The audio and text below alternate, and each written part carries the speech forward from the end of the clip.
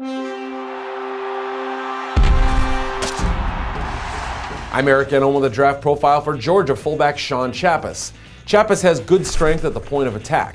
He's tough, competitive, and has outstanding football character and intelligence. He also has special teams experience and factors as a receiver. However, Chapas is not explosive or powerful. He also doesn't offer much value as a runner. He's tight in the hips and isn't elusive.